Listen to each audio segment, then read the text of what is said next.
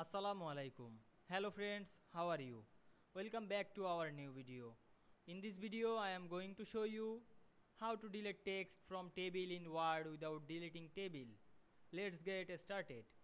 Firstly, we have to open a Word document and take a table with some text.